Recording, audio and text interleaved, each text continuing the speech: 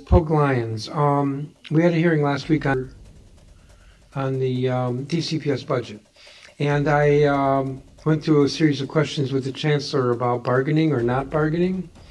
I'm curious, has the chancellor reached out to you with regard to bargaining in the past week?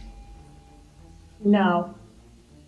We All right. had our monthly meeting yesterday, and I asked about, letting him know that you were supposed to get in contact with us last week, and that you promised you would get in touch with us. So far, we didn't. We did hear from the district. I won't name names, but they did say they apologized for not getting back to us. And again, they promised to get back to us next week. But we've been hearing that for about 3 weeks. And can I also add, it was the DC State Board of Education that reported on the retention rate of teachers in the district. And sometimes we lose up to 25% of our teachers a year. Okay, but on the bargaining, so nothing has happened in the past week other than an apology.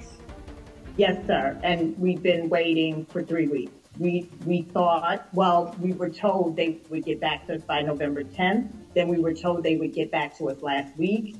And then we received a message this week that they were hopeful.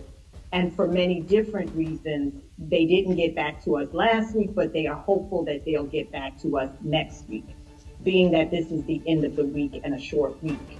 But no dates, and no one sent us any proposals.